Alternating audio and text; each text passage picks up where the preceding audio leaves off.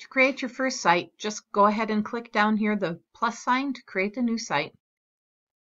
Now there's a lot to sites, so we'll just deal with small parts of this as we go. So just so you know, it automatically saves everything that you do. There's no save button to push. So to name the site, you just click up here and name your site. I'm going to make this a portfolio for a senior in high school. And then the home page, you can name this page or whatever you'd like to do. So let's just talk a little quickly about the themes. So over here on this menu bar, you have themes. You only have 6 themes, and so let's try a different theme. And within each theme, you only have certain colors, like 5 colors for each theme. So here we go. And within each of those, you only have a few choices of fonts.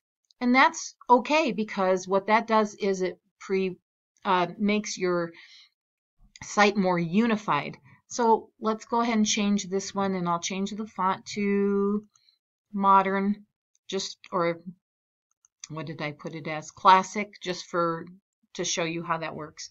And then I can also go ahead and change the size of this by clicking here, and I can change the size. I can also center it or justify it any way I would like. I'll center it. But let's just say I want this on 2 lines. I can squeeze this together, make it 2 lines. Let's try making it a little bit longer there. Almost. It has these grids inside of it. Now I can move this to wherever I'd like. I can also, and I just messed it up, but that you get the idea. You can work with that. You can also use pictures for your site. Remember that because this is a public website, they need to be legal to use, and Google's already done that for you. If you put your own images on there, make sure that they are acceptable to use publicly. So I just changed that. I also can change the header type.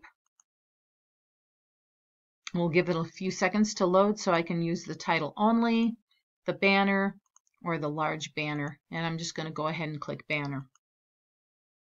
So that's how to use the themes and to change the name of your website, and also naming your pages. And we'll talk about some of the other editing features in later videos.